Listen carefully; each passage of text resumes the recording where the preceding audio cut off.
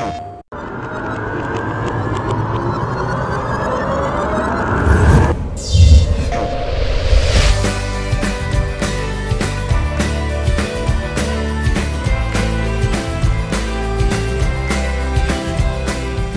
in a magical theatre run by this strange eccentric character called Gregorius Theodore Oswald, and then the story that's being told is this strange weird tale about a boy who's snatched away from the earth, shoves his body into a wooden puppet. He then upsets this evil Moon Bear King who pulls off his head, eats it and throws him away.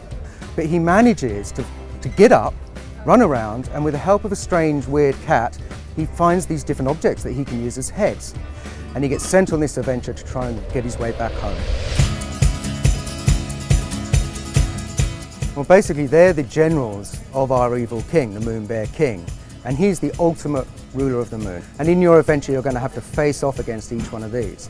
But they all have their own different personalities, so that way in the game we kind of bring that into those boss fights as you go through the game. So everything changes all the time in Puppeteer, as I say, that's one of the main things. So those boss battles too are all different. The reason that we went for a platformer was that, you know, that's where I started off. But it's also the language of games.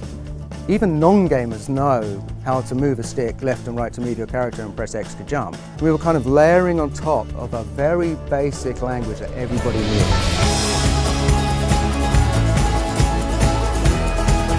I think I'm most proud of the huge amount of variety in this game. You will never see the same thing again. So every single model that's been made is made, you might run past it in 2 seconds, you'll never see it again. Everything is hand animated.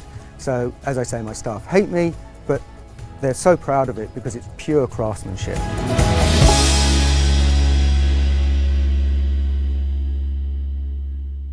PlayStation